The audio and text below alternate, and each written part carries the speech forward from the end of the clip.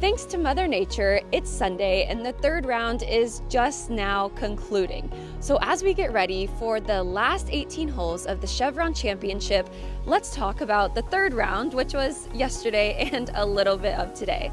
I'm Hope Barnett and you're watching LPGA Now. Let's get into it.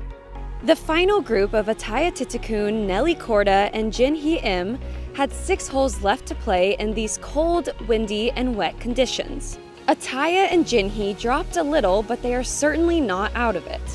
There you go. While Nelly had every intention of playing in the final group. Looking to make history with 5 wins in a row, she's tied for second. And Hye-Ron Yu was not messing around. After firing a third round 5 under, she has the solo lead at 11 under. She had this for birdie on 18. Really good. Wow.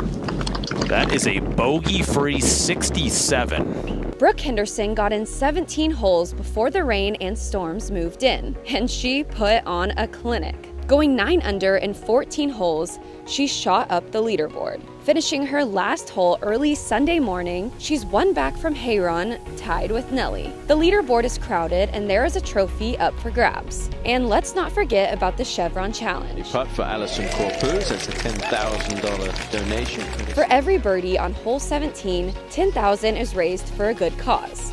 So far, $430,000 has been raised. So with the wind, temperature, and conditions of the course changing, anything could happen here at the Chevron Championship.